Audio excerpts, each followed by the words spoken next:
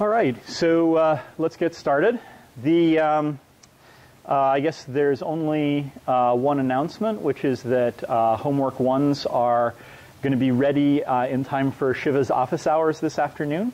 So have fun mobbing Shiva to get your get your homeworks back. If you don't want to grab them then, they'll be available in Michelle's office whenever you want to pick them up. Solutions are not quite ready, but they'll be out hopefully pretty shortly. Okay. All right. So start with a review from last time. So we talked about the volume rule. So if you have some linear transformation A that takes a cube into some other weird shape, the volume of this other weird shape is the absolute value of the determinant of A. And we use that as part of the derivation of the independent components analysis algorithm. So independent components analysis is you have a bunch of vectors xi, each of which is a sample from some distribution, and you want to make a statistical model of those vectors, of the distribution of those vectors. And the particular statistical model you want to make is you want to say that each one, that there is some, you can make vectors yi, which are some nonlinear function of wxi, right? So here, that's the parameter, w, that you want to learn. And G is, for example, component-wise sigmoid, so it takes everything and squashes it into into the unit cube, right? And so if you want to view this as a statistical model, you can go backwards, right? So you can say that xi is equal to W inverse of G inverse of yi, right? And because they're all one-to-one transformations, that inverse exists. And what you want is to say that those are generated, each component of yi is independent. So independent components, hence the name independent components analysis, right? So you can think of this as, so you can think of it as going this way, where you take the observation and you go and infer what the independent components were, or you can think of it as a generative model where you pick some distribution for the yi's that has independent components, and you apply G inverse and W inverse to get the xi's, right? And we fit that by infomax, which is to say that we're maximizing the entropy of the yi's, which is a proxy for trying to make them satisfy the uniform distribution on the unit cube, which we pick because it has independent components. And we did that by deriving a gradient and then a natural gradient and getting a natural gradient descent rule. One application we looked at for independent components was analyzing natural images. So here, what I'm showing you, these are, so if you fit the xi's as being patches taken from natural images, so each one of them is a vector. If it's, let's say, a 12 by 12 patch, it's a vector of 144 grayscale values. And then each row of W is a corresponding 144 real numbers. And you can think of it, if you reshape it into a patch, you can think of it as a filter that you apply to your image, right? And so here, this is saying that there's an edge filter, right, an oriented edge filter that's at a particular orientation and scale. Okay? And it's kind of interesting that ICA learns these edge filters because we didn't tell it was getting image patches, right? It, by itself, discovered that applying a bunch of edge filters to an image is a good way to extract the maximally independent variables from it.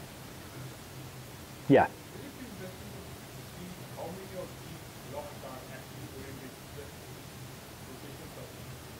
Yeah, so you can definitely, people definitely do this. You can make some sort of visualization of what the different orientations and scales and locations of all of these edge filters are. And people study it. It does something reasonable, right? Like you have a smaller number of large-scale ones that are scattered over the image coarsely, then a somewhat larger number of medium-sized ones that are scattered over the image more or less evenly, and then a largest number of fine ones that are scattered over the image more or less evenly. But yeah, that's a good question. And in fact, if you look at V1, it does the same thing. There's a smaller number of larger ones. More questions about ICA? All right. So then, after we, ICA was our last example of a first order method. So we're going to do now second order methods. Not to spoil the punchline, but we are not going to cover third order methods at some point. Like, maybe we'll cover them in February, right? Right, so we have Newton's method, which is the canonical second order method. So it's a way to solve a set of nonlinear equations. So if you have nonlinear equations, f of x is equal to 0, right? Well, so then this is f here is a function that goes from Rd to R, right? And so you approximate them by linear ones, right? So you say that you replace f by its Taylor expansion around x and then solve for an update that brings the approximate f to 0. And you hope that that comes kind of close to bringing the actual f to 0. And so your update is you take the inverse of the Jacobian of f and you multiply it by the current value of f. And you take the step along the negative direction, right? You can also use Newton's method for finding minima and maxima and saddle points. And all you do there is you use Newton's method on the gradient g, which is equal to f prime of x, right? So here, this is up here, this is Rd to Rd, and here f goes from Rd to R, right? And now the gradient g will go from Rd to Rd. And so we can just use this equation here, right? The Jacobian of g, which is the Hessian of f, inverse times the current value of g, take a step along the negative direction. Yeah?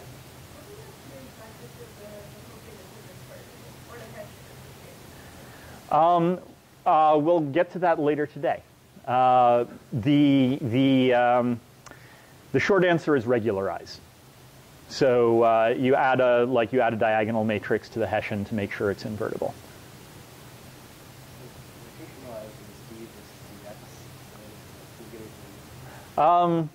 You're right. So d here is just an ordinary variable, right? It's the Newton d for direction, right? And you're right. You can also use a little d to mean the operator of taking a differential. And that is a notation conflict, and hopefully it won't cause too much confusion. If it does cause confusion, please stop me, and I'll say which one I mean. Hopefully I know which one I mean at any given time.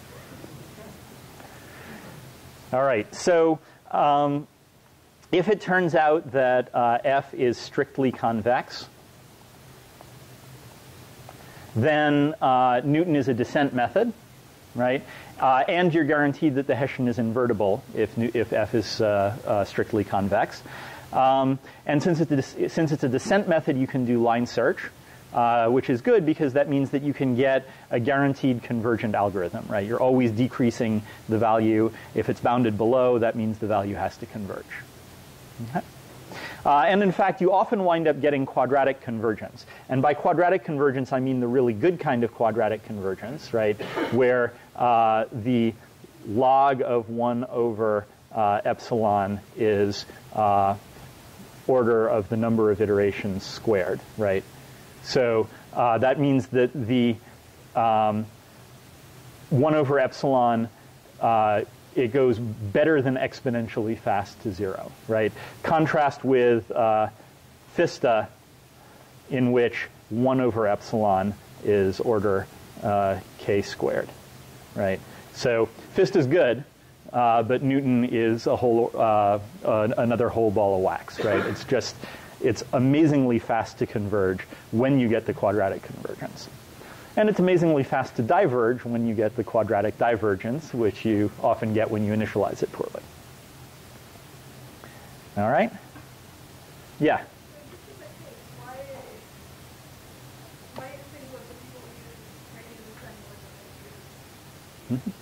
That's right. And the reason is that Newton is expensive.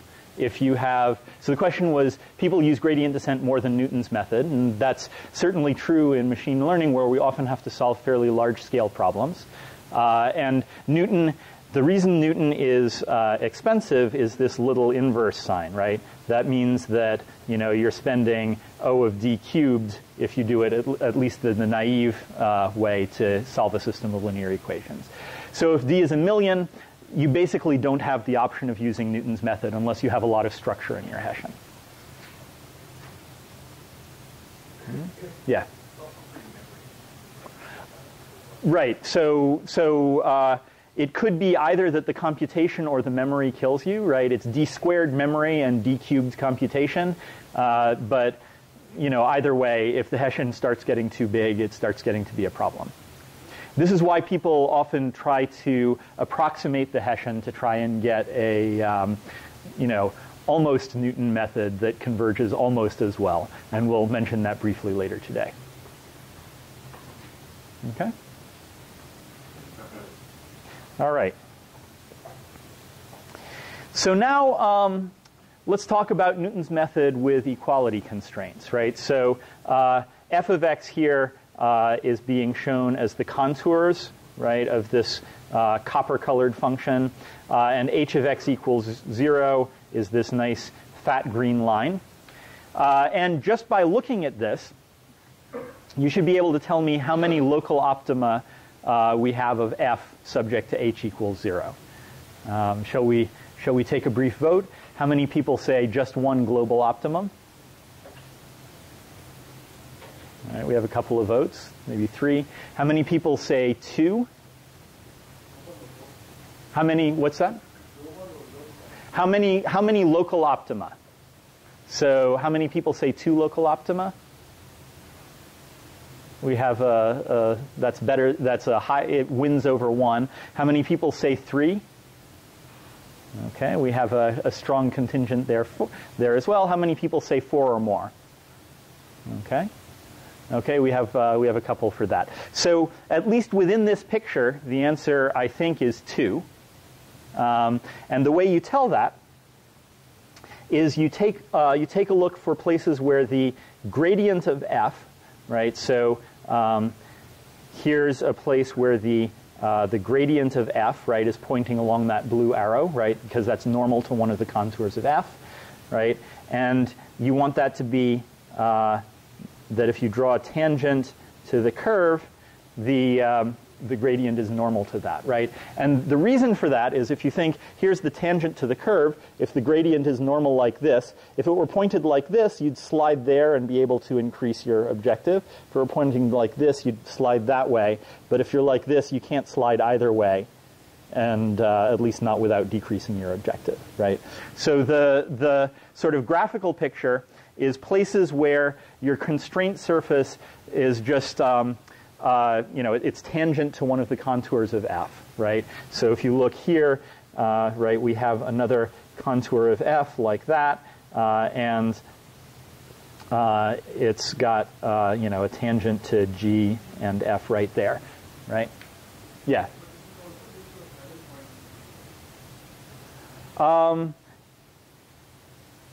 There are no saddle points in one dimension, right? So there is a local, there has to be a local optimum, right, in between the, so here, right, somewhere around here, right, that will be a local optimum, right, a local maximum. Let's be more specific. Right, but I was asking for local minima, so there are 2 of those. Mm-hmm. All right, so how do we write that formally, right? It's a nice visualization which works in 2 dimensions, but sadly we rarely get handed nice 2-dimensional problems, so how do we write that? Well, okay, so let's write g of x is the gradient f prime of x, right? And so, you know, for example, this vector here is a gradient of x at this point, right? And if we look at h of x equals 0, well, the normal to that is that is h prime of x, right? And so what you want is that f prime of x, right, is equal to some multiple lambda of h prime of x, right? So h prime here, that's the constraint normal. And f prime here is the gradient. Right? And so if the gradient and the constraint normal are pointing in the same direction, you have this picture here, where there's one plane that's tangent both to h of x equals 0 and to a contour of f. Okay? So just in general, we have f, which is a function from Rd to R. H was a function from Rd to Rk, where k is less than or equal to d, probably strictly less than, so that we have something to optimize over. And g, this is the gradient of f, right? So g is equal to f prime. This is a function from Rd to Rd. And to get an understanding for this, let's take a look at a special case where, so here this is h of x is equal to ax, right? So just a linear constraint. And so the constraint set is C is the set of all x with ax equals 0, right? And what we want is that we want the gradient of x to be orthogonal to C, which I'll write that way. Okay? So how are we going to express that? Well, some vector z is orthogonal to C. That's the same as saying that z transpose x is equal to 0 for all x in C, right? So just as a guess, what if we take z equals a transpose lambda for some vector lambda, right? Well, then z transpose x is equal to lambda transpose ax, right?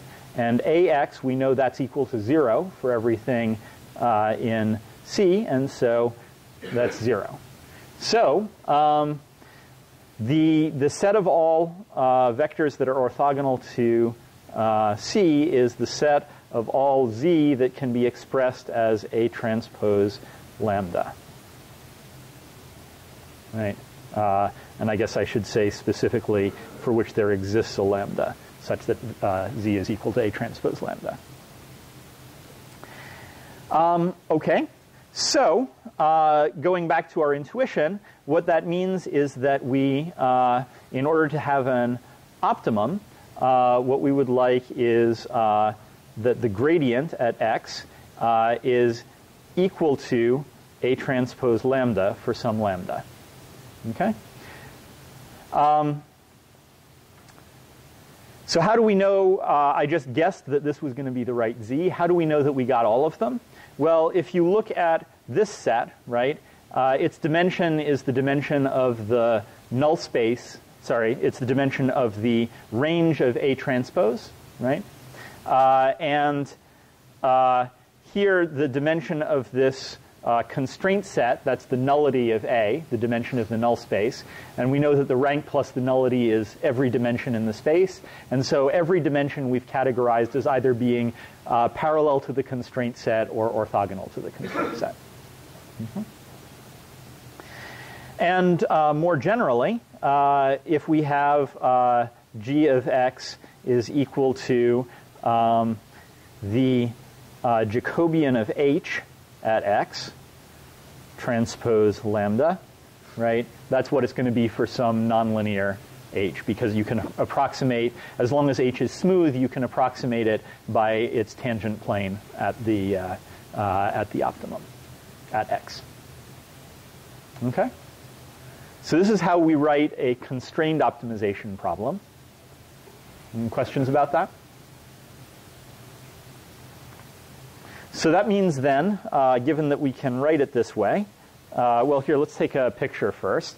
So here's a nice optimization problem. So we have variables x, y, and z, some vector c. Let's say that c is pointing straight up here. And we want to maximize c transpose times this vector, subject to the vector, to the length of the vector being 1. Right? That's this nice sphere constraint that I had MATLAB draw for me. And then a transpose x equal b for some vector a. Right? And that's this nice blue hyperplane that I drew here. And you can see, for example, there, a is going to be the normal vector to that hyperplane. Right? And if we look at, well, so sort of just by eyeballing it, right about here is going to be the optimum. Right? And if we look at the gradient there, it's going to be sort of coming out this way. Right? That's about as well as I can draw it. Right? And so if you look at the span of, here's a again, and here's the gradient h prime of x, right? And so a is the gradient of this constraint, and h prime is the gradient of that constraint, right? And if you look at the space spanned by h prime and a, that's this this green space, right? This is span of h prime and a, right? And in fact, you do have the optimum somewhere inside that green space.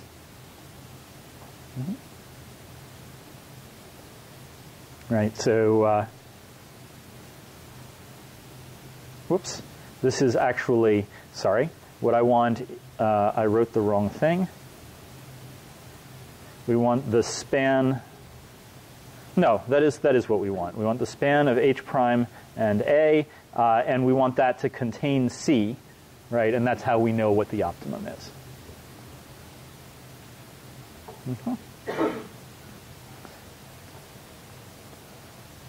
All right, so we can use Newton's method now to try and find an optimum of an equality constrained problem, right? So this is just the same stuff that I wrote before. And so let's write now dg is equal to h of x dx, right? That's the Hessian of f. And dh, this is d little h. H is the constraint function.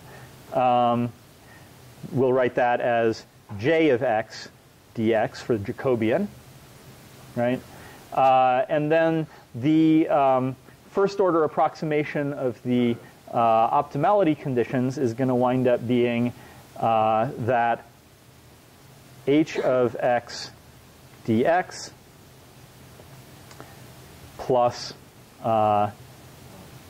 j of x transpose lambda, right? So that's saying that the gradient here, the gradient of the Hessian here, which is the gradient of g, is the direction of improvement is going to wind up when you add some multiple of j of x transpose, that's going to wind up being equal to 0, right? So that says that this guy is in the range of j transpose, right? And then we also have to have that j of x dx, right, is going to be equal to minus the current value of h of x, right? So what this is doing is it's taking a step towards the feasibility, right? This is what you'd solve if you just wanted to have h of x equal to 0, right? And so now, if we write a matrix n, right, which is h j transpose, all right, transpose specifically j0, right, then we have that n times dx and lambda, is equal to 0 and minus h. Make that clearly a lambda. All right, so this is kind of cool because this is a symmetric matrix, right? H, the Hessian was symmetric, and J transpose and J are transposes of one another, and 0 is symmetric. It's a K plus D by K plus D matrix. So it's a little bit larger than if you had only an unconstrained problem, but it's not that much larger. And if H is positive semi-definite, then N is positive semi-definite as well, right? So if we had a strictly and if it's positive definite and the constraints are full rank, then N is strictly positive definite, right? So if we have now a problem of minimizing a strictly convex function, so that the Hessian is strictly positive definite, and if our constraints are full rank, then we wind up getting a well-defined Newton direction.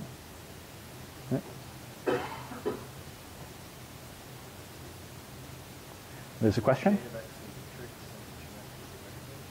No, H is a matrix, J is a matrix, right? So let's count the dimensions, right? So let's see. H is a function from Rd to Rk, right? And so its Jacobian is going to be J of x will be K by D, right? And G is a function from Rd to Rd, and so its gradient, which is the Hessian of f, this will wind up being a D by D matrix.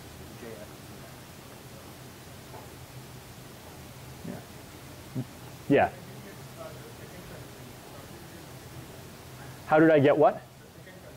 The second constraint here. Oh, this constraint here. So if you were just trying to solve using Newton's method h of x equals 0, right, you would say that you would make a step such that the Jacobian times the step is equal to minus the current value of the constraint, right? So this comes from the ordinary Newton's method for solving a nonlinear set of equations, right? And then this is the optimality conditions for minimizing. Okay.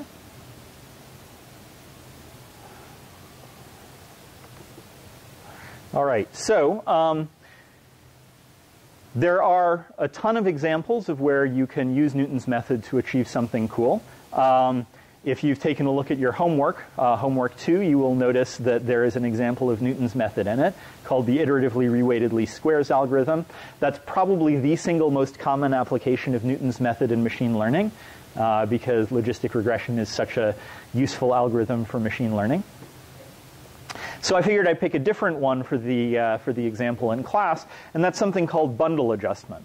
So bundle adjustment is used in both computer vision and in SLAM, map making for robotics. I'm doing the robotic version here, the vision one, basically because 2D is a little easier to draw on slides than 3D.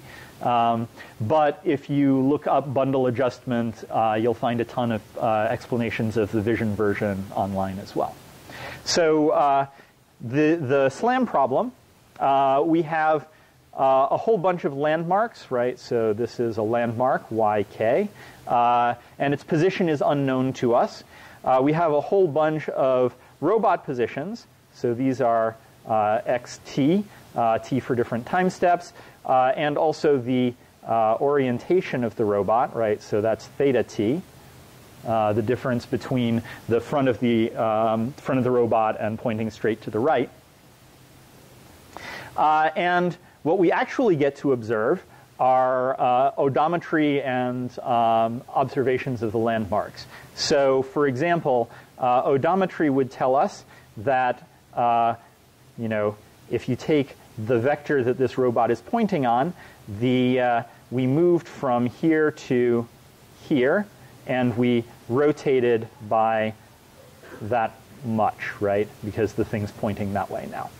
Okay, so that would be vt is the distance we moved, and wt is the angle that we moved, and then we also get dkt, which are distances, distance vectors, right? So within the coordinate frame of the robot at time t, right? So here's the coordinate frame of this robot. We get a vector that goes and points at a landmark, right? And so that gives us both the range and the bearing from the robot to that landmark. And we get it only for some subset of possible time steps and landmarks. We don't necessarily observe every landmark at every time step. And so, of course, the problem is, you know, if we knew the robot locations, we'd be able to get the landmark locations because we'd just, you know, take the average of where we believed them to be from each one of their observations. If we knew the landmark locations, we could get the robot locations by triangulating them the same way. But we don't know either one of them, and so we have to make an optimization to find a consistent set, right? And I should point out, by the way, that this is underdetermined because you can take the entire map and slide it left and right, and you won't change any of the observations. And you can take the entire map and rotate it similarly without changing anything, and you can also reflect it without changing. Well, no, you can't. You'll change the sign of all of the angles if you reflect it. So scratch that last one. But you can translate it and rotate it without changing anything. Okay. All right. And this notation here means that the observation is basically the difference in angles plus some noise projected onto the interval minus pi, right? So that we don't wind up getting angles that are numerically different but mean the same thing. Okay. So if we write that out as an optimization problem, it looks like this. So I'm sure you can all implement it now. Yeah? Okay. So here's the explanation, right? So this is just a copy of what we had before. And to get rid of some of the nonlinearities, I'm going to, instead of theta t, write a vector ut, which is cos and sine of theta t. So I'm going to represent the angle by 2 numbers instead of by 1. So here, this is the distance that I'm supposed to have moved, right? Both the distance forward and distance to the side that I'm supposed to have moved. And if I look at the robot position at time t plus 1 minus the robot position at time t, that's how much I moved in global coordinates. If I then rotate that by the angle, robot's angle at ut, I'll get the direction that I moved in local robot coordinates, right? And then I can take a look at the difference between that and my measurement and say square the difference, square the norm of the difference, and that's going to be my error, right? So that makes sense? And I should point out that this function r of ut, right, that's going to wind up being u1 u2 minus u2 u1, right? Like that's a linear function of the latent variable u, right? It's a rotation matrix. And then the same thing here. So if I look at my angle at time t plus 1, that should be my angle at time t rotated by my observed angle, right? And since wt is a fixed constant, this rwt is also a fixed constant. And so this is just a linear, well, it's a quadratic constraint between ut and ut plus 1, right? And then finally, this is the same thing for the landmark observations. And then I have one constraint, which is that the length of the angle vector has to be 1, right? I want my angle vector to be normalized. All right? And so you can take derivatives of these formulas. I'm not going to do it here, but it's basically straightforward using the tools that we've been going over for the past few lectures.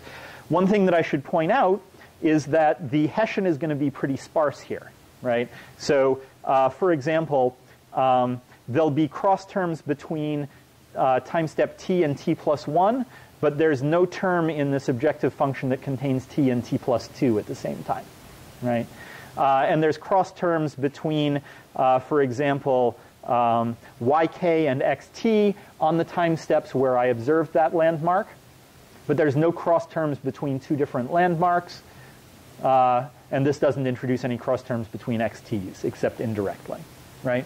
So the fact that we have a sparse Hessian, that means that we can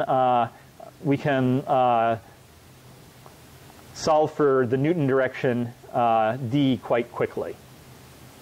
Right, so we don't want to use the standard Gaussian elimination to solve for it, because that's going to take number of dimensions cubed time, right? And there could be quite a lot of dimensions here, right? Like you would typically think of maybe, you know, dozens or hundreds of landmarks and hundreds or even thousands of robot positions, right?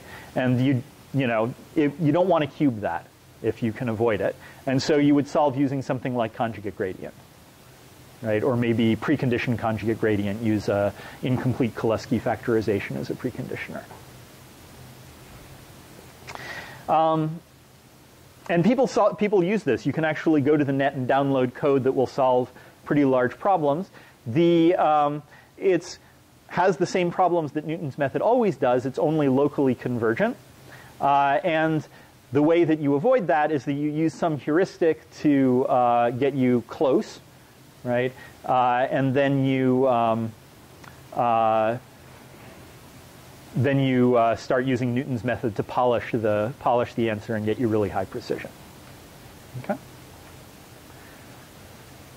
So yes. Why do you need the constraint again? Doesn't any substitution satisfy that constraint? Oh, so here u is just an optimization variable, right? It's my notes over here say that I want to interpret ut as cos theta sine theta, but the optimizer doesn't see that here. And so in order to make sure that I can interpret u as cos theta sine theta, I just have to make sure that its length is 1. Right? The question is, why do we need this constraint here? Any other questions about bundle adjustment?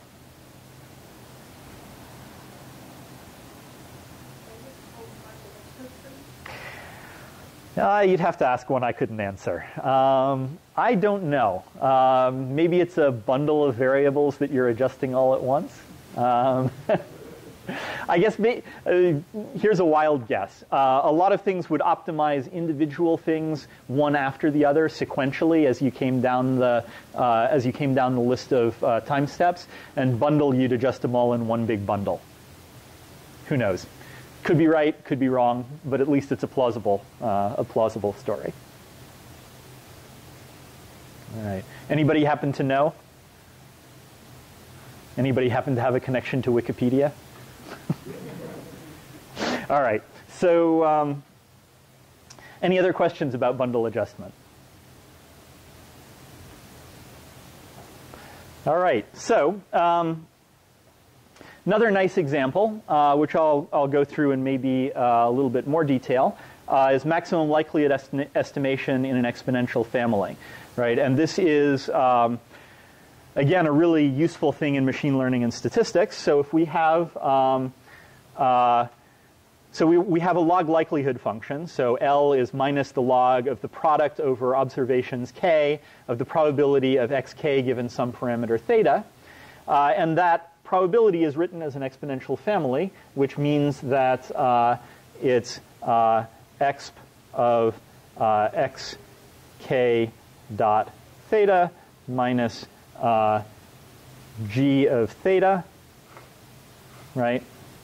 Where g of theta is defined as the log of the integral of exp of x dot theta dx over your sample space capital X, right? So this is the definition of an exponential family. It turns out that you can, it turns out this comes up a lot, right? So for example, a normal distribution is an exponential family, so maximum likelihood in the normal distribution is an example of this. Same with Poisson or Dirichlet, right? A ton of examples. So, so let's do the maximum. Let's do Newton's method here, right? So we have dl is, well, actually, so we can write L as minus the sum over k, right? Instead of the product by moving the log through the product of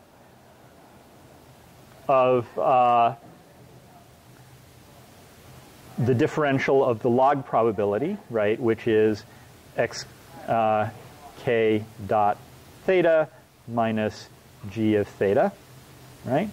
And that's equal to minus the sum over k of, well, it'll be xk dot d theta, right, minus g prime of theta d theta, right?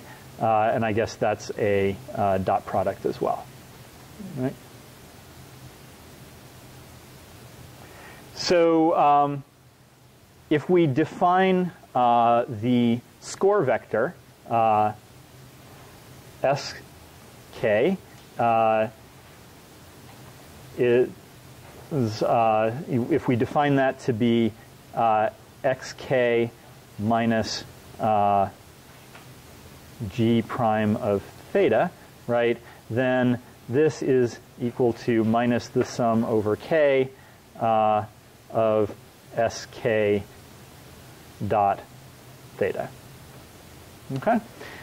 So that means then that this part here is the gradient, right? That's the first thing that we need. And then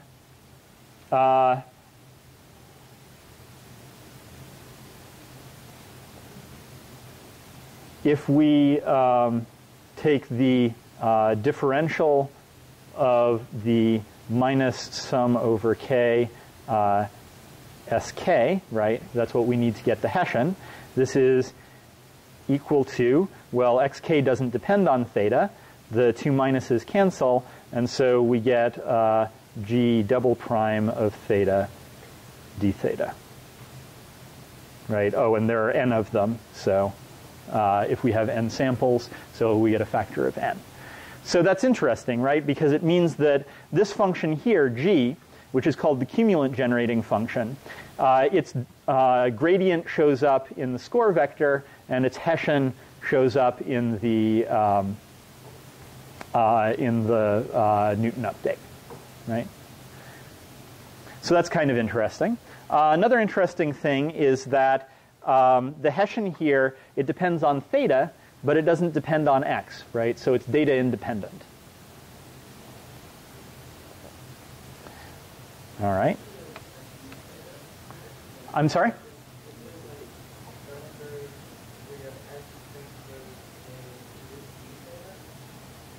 Right under where I have, yes, this is d theta. Thank you.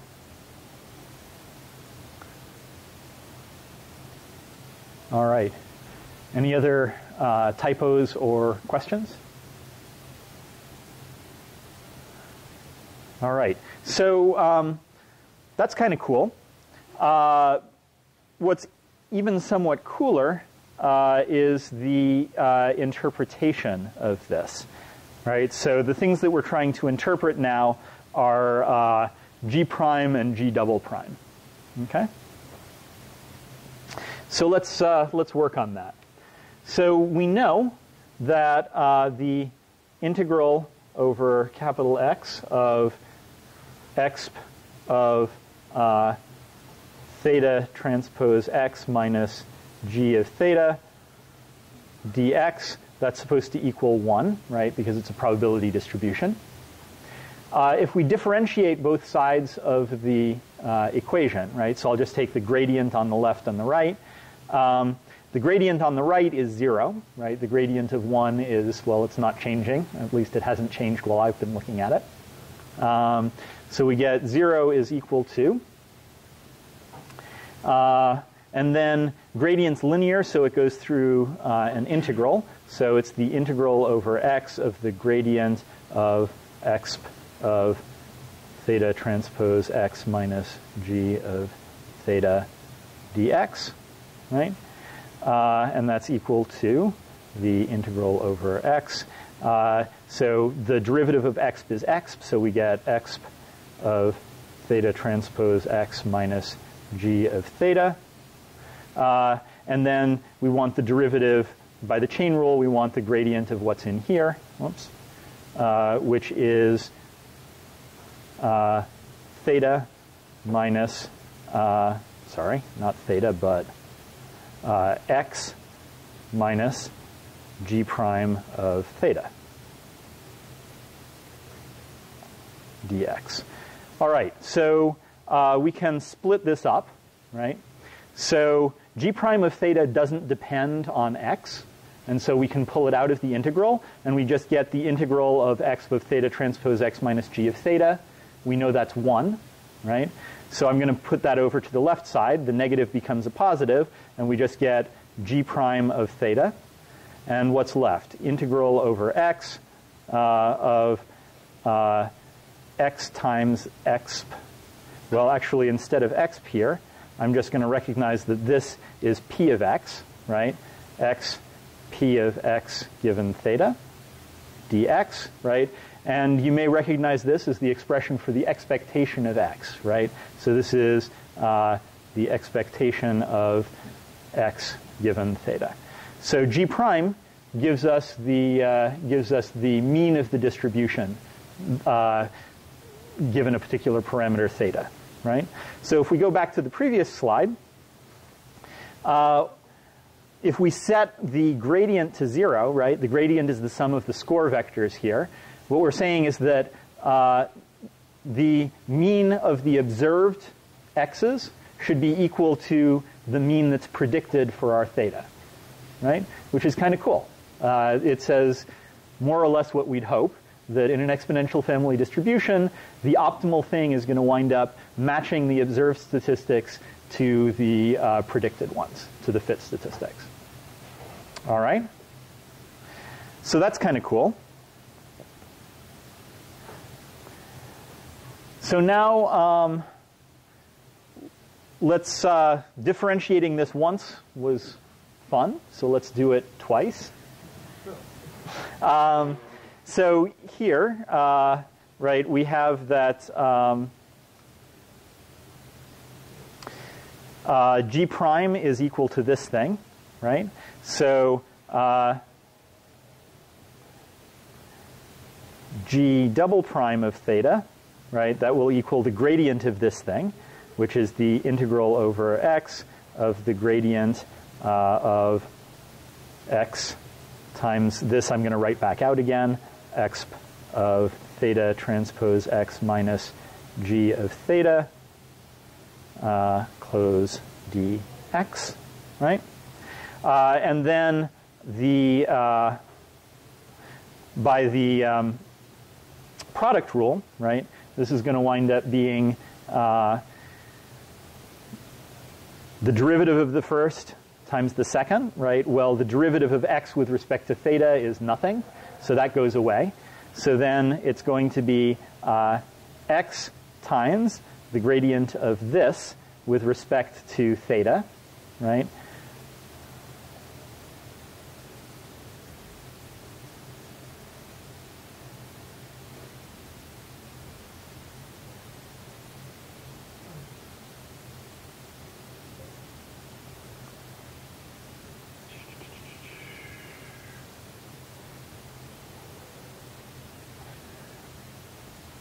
And it looks like I have some kind of a problem in my notes. So I'm going to not do the rest of this derivation right now. Maybe we'll come back to it next time. But the punchline is basically that we're going to be able to get the variance of theta from the Hessian, right? So the first two derivatives give us the mean and the variance of x given a particular theta. So that means then that Newton's method is going to wind up taking the inverse of that matrix, the inverse of the second derivative, which is related to the variance, and using it to step based on the difference between the predicted and the observed mean, right? So that's kind of cool.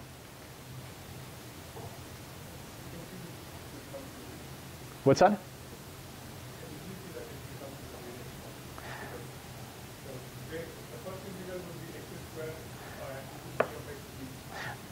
Right. So you would get x times it would be exp of theta transpose x minus g of theta, right, times the gradient of that.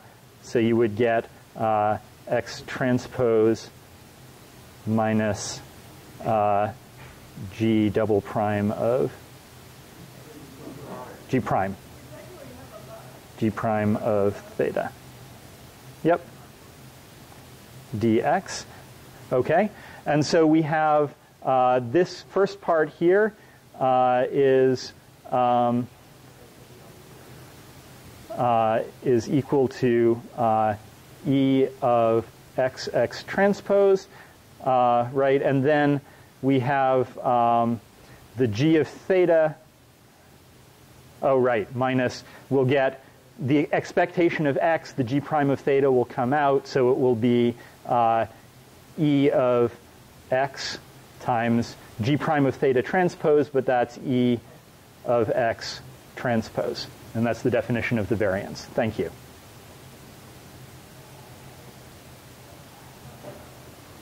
All right, cool. The mistake was not as bad as I was afraid it might be. So we don't need to come back to it. We've shown that that you get that Newton's method is then we take the variance of x given theta inverse times the difference between let's write it this way, times the difference between x bar and E of x given theta, right? So that's and then that will be the Newton step, right? So that's a nice use of Newton.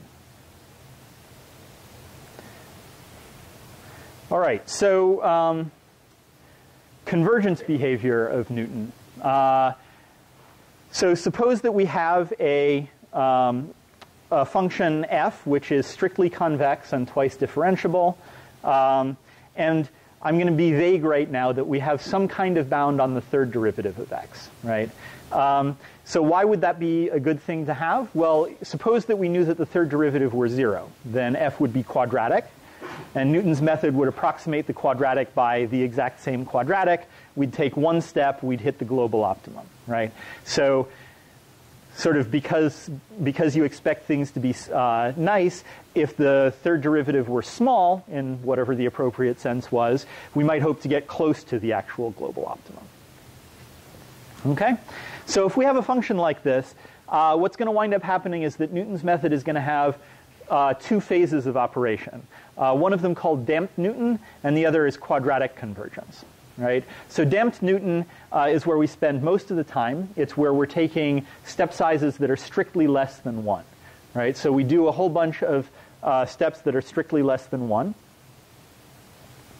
And then at some point, we switch to this quadratic convergence phase where for the rest of the algorithm, the step size is equal to 1.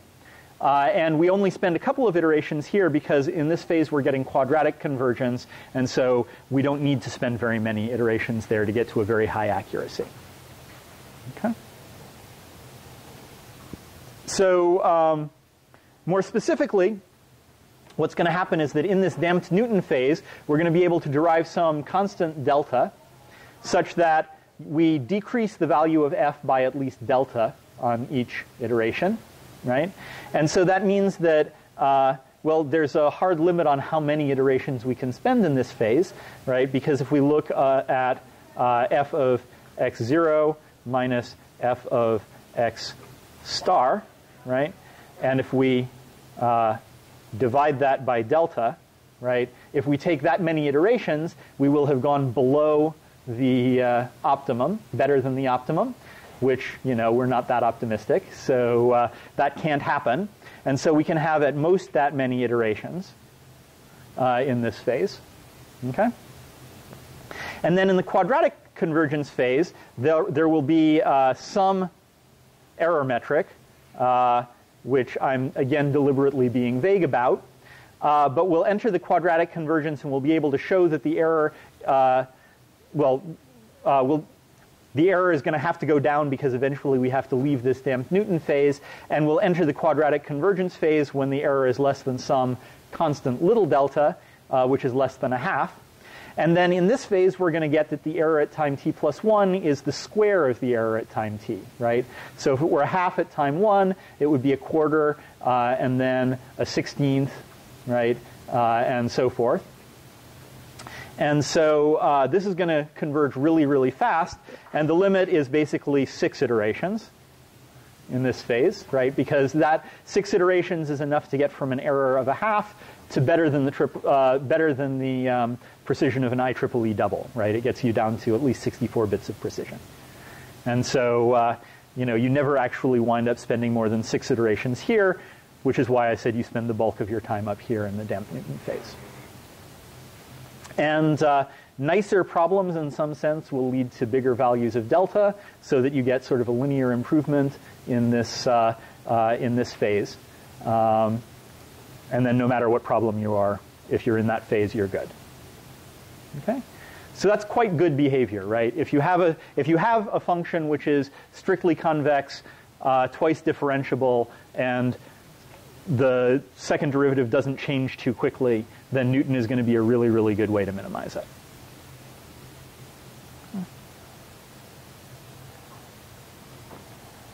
All right. So let's take a brief break now, and we'll come back in a few minutes and finish up. All right, so let's get back started again.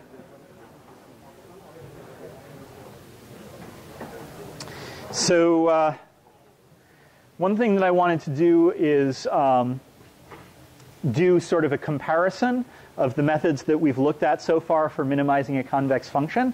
Right? We've looked at a pretty large number of them, at least 4 of them, right? Newton accelerated methods like Fista, ordinary gradient or subgradient, and stochastic gradient or subgradient, right?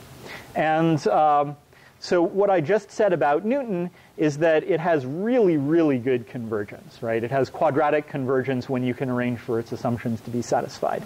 And so we'll give it 5 stars for convergence here, right? Okay. If we compare that with some of the other ones, right, like Fista had pretty good convergence, we'll give it 3 stars, right? I'd stay there. And if we had subgradient or gradient, right, it depends whether it depends what assumptions you make about smoothness. You'd get either an order 1 over k or a 1 over root k convergence, which I'll write as either 1 or 2 stars, right? So your Motel 6 of the convergence algorithms world.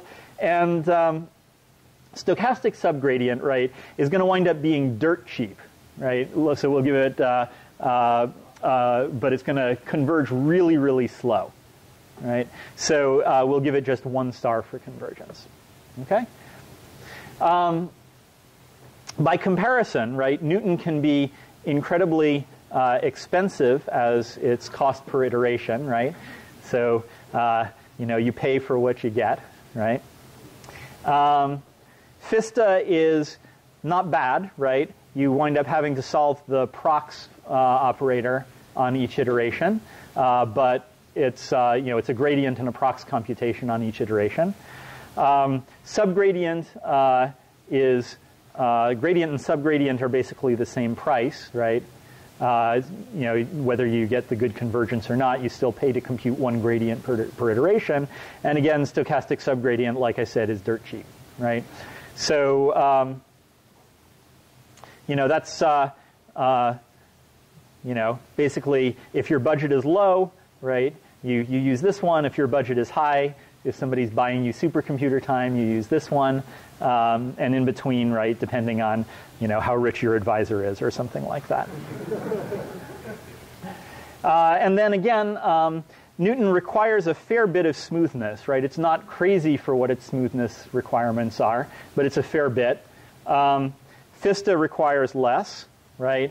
And here, if you don't have much smoothness, you get the slow convergence rate. If you have slightly more smoothness, you get a better convergence rate, right? And here, there's basically no requirement as to what the smoothness is, right? So these algorithms that we've told you about, they sort of cover the range from assumptions about what you need to know about your function, how much you need to assume about the function you're minimizing, what you are able to afford to pay per iteration, right? So, if you've got a web scale data set with billions and billions of entries in it, you may be stuck using stochastic gradient or subgradient. There may be nothing else you can afford, but you'll only be able to get fairly slow convergence. Yeah.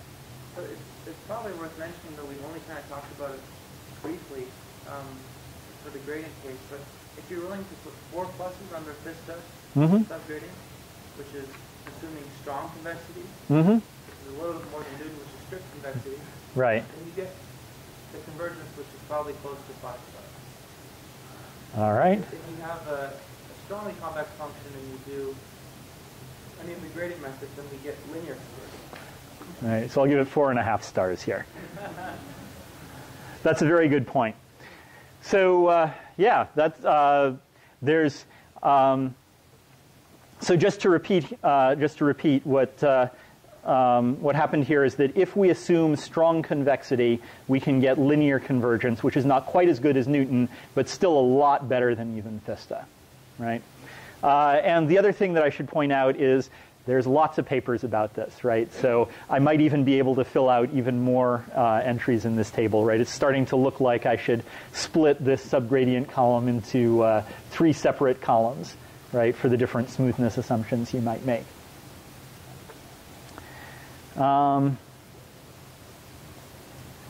Yeah. So these are very different tools for very different jobs, right? And these different characteristics mean that depending on what you know about your problem, it lets you select which one of these algorithms to apply. Okay. Another thing I should point out, during the break, Ryan pointed out that there's another way to handle minimization with equality constraints that you guys saw on one of your homeworks, right, which is to find a basis for the null space of your constraints and use the coefficients of that basis as your optimization variables, right? You just eliminate the constraints entirely and optimize unconstrainedly within the null space of your constraints, right? And as far as which to use, it's more or less 6 of one, half a dozen of the other. It can be, usually it's about as expensive to find that basis for the null space of your constraint set as it is to solve the somewhat bigger Newton system in Newton plus equality constraints. Yeah?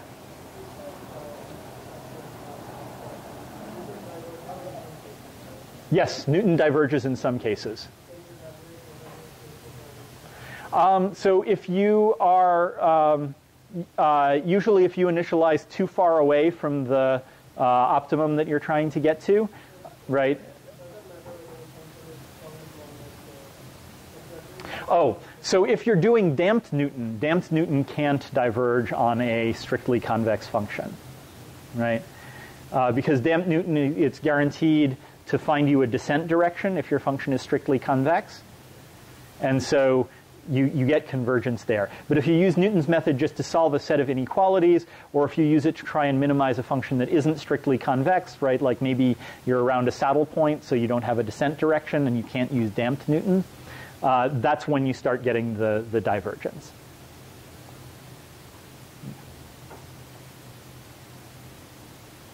Okay. All right. So there's a bunch of variations of Newton's method. One popular one is what's called a trust region method, right? So this is, someone asked the question earlier, what do you do if H isn't positive semi-definite? Well, you just add a multiple of the identity to it, and it becomes positive semi-definite. And then you use it as if it were the ordinary Hessian, right? And so if you make T really large here, your direction is going to wind up being a multiple of the gradient, right? And if you make T really small here, your direction is going to be the Newton direction. And so you're going to wind up interpolating between the properties of Newton and the properties of gradient descent, right?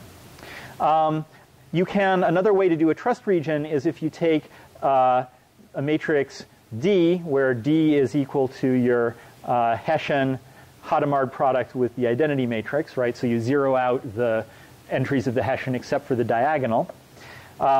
This is another way to do trust region, and you have the same thing. If you make T big enough, then you wind up getting a rescaled version of the gradient, coordinate-wise rescaled. And if you make it very small, you get Newton again, right? And the advantage of this one, the second one, is that you wind up getting it independent to rescalings of the coordinates, right? So whereas with this one, you can rescale the coordinates and it changes the gradient direction so that it'll also change this trust region direction, right? And in both of these, you lose Newton's affine invariance, right? You're interpolating between Newton, which is affine invariant, and gradient, which is not. And so you wind up losing the invariance. Right? And so a typical way that people would do this is they would start with some very small t so that you're close to Newton, and then if you don't get descent, right, then you multiply t by some constant bigger than 1, and you keep doing that until you start going downwards. And then you go downwards, and if you ever stop, you keep increasing t again. Okay. Another variation of Newton is quasi-Newton, right? And so the idea here is that it's hard in many cases to write an expression for the Hessian, and it's computationally hard to compute it. So you can use only gradients to try and build an estimate of the Hessian, right? And the idea here is, well, suppose you have some function here, right, and you evaluate it at 2 nearby points. Well, the slope of the line through those 2 points is an approximation of the derivative, right? So that's called a finite difference approximation. In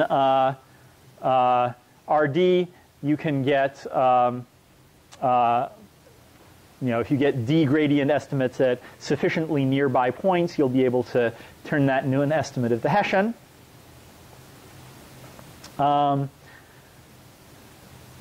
And you can often get a good enough estimate of the Hessian with many fewer than D gradient estimates, right? Which means that these quasi-Newton methods can be a lot cheaper. And in fact, people even sometimes try and forget old information to be able to save time while still converging rapidly. And so one of the most famous of those is the euphoniously named LBFGS algorithm, which stands for Limited Memory Broyden, Fletcher, Goldfarb, Shano, who are the inventors of the algorithm. But everybody just says LBFGS. And there's a lot of them, but that one's implemented in MATLAB, and so you can just call it. And it's quite a good way to minimize a function if you can compute gradients. All right. Another variation is what's called Gauss-Newton. So again, the goal here, yeah. No, unfortunately. The question is, does LBFGS have the same convergence rate as Newton? And so in the worst case, you'll wind up needing more than, it saves k gradient estimates, and you'll wind up needing k plus 2, right, in order to get an accurate estimate of the Hessian. And so you'll wind up getting only the convergence rate of ordinary gradient descent. But that's in the worst case. In the sort of typical case, you get a pretty decent estimate of your Hessian, and you don't quite get quadratic convergence, but it winds up being pretty fast. All right. So Gauss-Newton, again, the goal is to try to avoid taking second derivatives. So it's specifically for least squares problems. So if you have some criterion L that you're trying to minimize over parameters theta, which is the sum of squared differences between targets y and some nonlinear function f of inputs x and parameters theta, right? And so you're minimizing over theta here. So you could compute the gradient and Hessian of this. That would be ordinary Newton's method. But the Gauss-Newton idea is that instead of that, you approximate it by saying that L is approximately equal to, oops, this is a typo. We should put minimize over theta L. So I want L to be the thing inside the minimum. And so we want L to be approximately the sum over k of half the norm of y minus, and now here the approximation is going to be that it will be f of xk comma the current value of theta plus I'll write jk times the change in theta, right? So I'm going to make a linear approximation here inside the squared, the norm squared, right?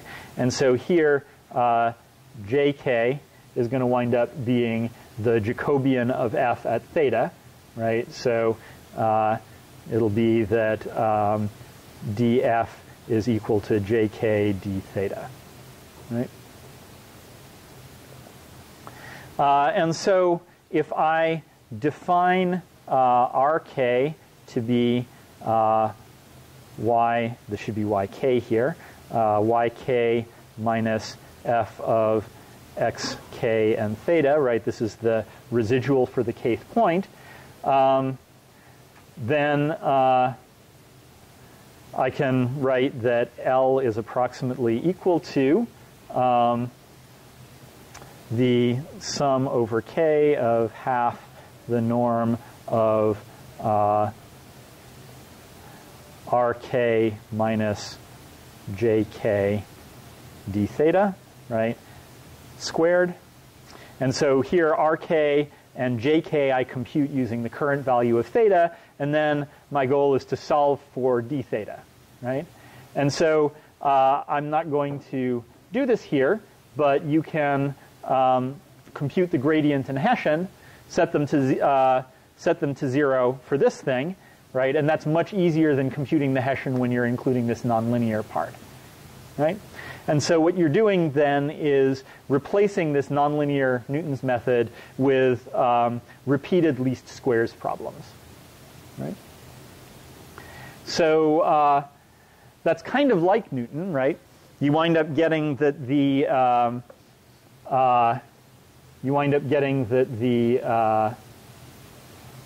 the gradient is equal to minus the sum of jk transpose rk, right? And you wind up getting that the Hessian is equal to n times jk transpose jk, right? And so here, what you're this is actually the same as the gradient of this thing, but this is not the real Hessian, right? And so you wind up getting something that looks like Newton's method, but using an approximation to the Hessian. It sort of looks like Newton's method, so you might hope that it also converges really quickly. And you're only somewhat disappointed in that. So it's not actually even guaranteed to converge.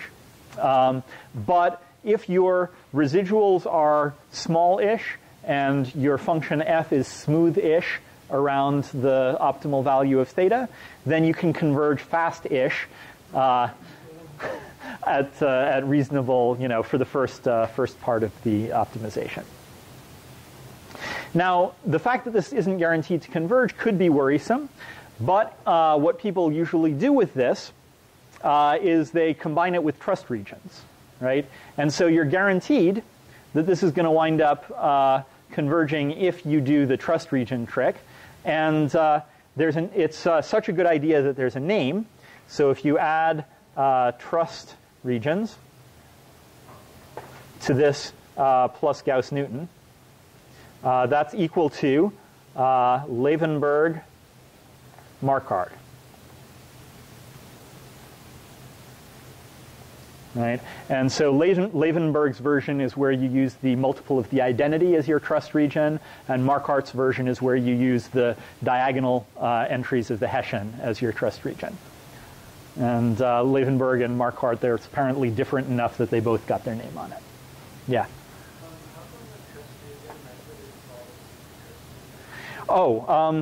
how come trust regions are called trust regions? The idea is that by picking a very large multiple of the identity, you're saying I don't trust my estimate of this function, right? I have a in Newton's method, I have a quadratic approximation to the thing I'm trying to minimize, and I'm saying I don't trust that quadratic approximation too far from my current point, so I'm going to use this regularization to keep me close to where I started. All right. So I think that's a good spot to stop for today, and we'll continue on Tuesday.